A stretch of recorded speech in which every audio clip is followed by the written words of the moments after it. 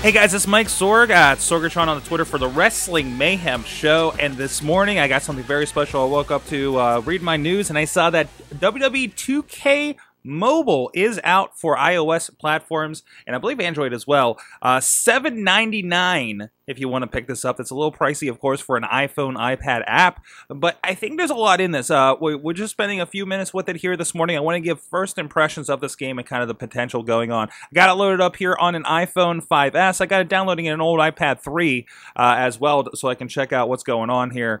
And this has been a pretty interesting experience so far. Let me just throw that brightness down a little bit so you can see a little bit more. But you see we got a lot of options here. We got stats, create, play, and you go into quick play and it'll pull you into a match. But if you hit play, you get a little bit of options. And you got a single player match, and I'm just poking around here. Match type, we do have a little bit of selection. We got no DQ, we got a cage match. And when you go into the superstars, I think it's a pretty modest selection, especially for a mobile game. We got, Bad News Bear, Batista, Big Show, Wyatt, Hulk Hogan's a part of this, Brock Lesnar's in it, John Cena, and they're using a lot of the wrestler themes. You know, we've had versions of these games on here, really kind of slimmed down ones that had really fake versions. If anybody downloaded WWF or WWE WrestleFest when that's still available, I'm clashing onto that on my old iPad, by the way. But it looks pretty cool. So like here, let's pick. I'll be Seth Rollins, and we'll take on.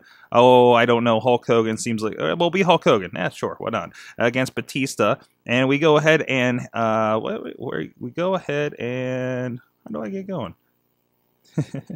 We'll back out of here. And then we also have career options as well. You got a Hall of Fame thing going on here that we can get finishing with 300 respect or more. You can be inducted in the Hall of Fame, and you can build up some stuff there. You can be a new character, and actually there's a little bit of customization in here, which I know people really love on the console versions, and we actually get to do a little bit. I haven't seen if there's any kind of downloadable thing. That'd be really great if we could, download other people's creations on here. There's a multiplayer, there's training. That's one thing. When I popped into quick play real quick, and it will just drop you into an arena. All 4 of the major shows, SmackDown, Raw, Main Event, and Superstars. It was funny. Quick play actually popped me up with Sting versus Rusev on WWE Superstars to start off with. And the entrances are pretty intact. Now, they don't go into the ring or anything, but even you see right here, Roman Reigns coming down from the crowd, and that's it. It just kind of fades out from there. But I figure with this version, I think that's definitely suitable. Interesting though, as we're finding here, there's the Shield members they're still Shield members. Dean Ambrose also coming from the entranceway. So I wonder about what the cutoff is. We gotta think that was nearly a year ago that we had that. Now, the controls are kind of interesting, and I think there's going to be a huge learning curve. When I popped up, there was a tutorial mode, and it was extensive in the list of things for you to have a tutorial on. And you're not going to be able to jump in and just play this right off the bat. I'm having trouble. I kind of can't figure out how to move around. If you've been playing the WWE Immortals games or Mortal Kombat or Injustice on mobile, there's kind of a swipe thing going on. You see it's going to prompt you a little bit here as well. There's like kind of some specialized swipe controls, but once you get into them, once you figured it out, it's second nature to do it on a touchscreen. And I'm hoping that's going to happen here. But looking so far, this looks like it could, because I was trying some gestures, and it started coming up with some of these prompts that just look completely alien to me. So I think it's going to end up being about as complicated as you find it on the 2K games or previously just the WWE games on console. I remember every year it seemed like I had to learn a new method to apply a hold.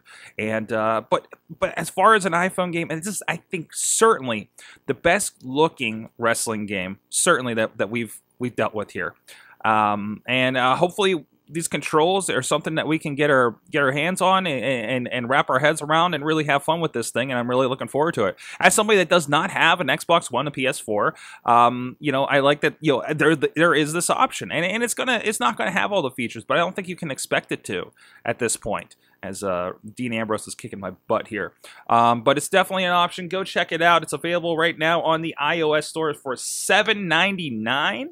And it's really cool to see that out. I thought it was coming out a little later, so it kind of blindsided me a little bit here. So go check that out. Let me know your thoughts on the game. Did you download it? It's $7.99, a little bit of a price jump for you to be able to jump on that. Let me know in the comments to this video, wherever you're finding it, at WrestlingMayhemShow.com or over at our friends InsertCoinToBegin.com. I try to slide everything video game related over to them, and they have a lot of great stuff going on, including guys from the wrestling shows doing a lot of great articles about video games. And check me out on Twitter at Sorgatron, and please check out our friends PittsburghWrestling.com and BoldPittsburgh.com. PittsburghWrestling.com just recently released the digital download for Night of the Superstars 4, including Kevin Nash, Ric Flair, the great Matt Sydal against DJ Zema Ion. Great stuff. Go check it out. Individual matches for $1.99 or the entire show for $9.99, and you can get it right away on digital download. We'll see you guys next time.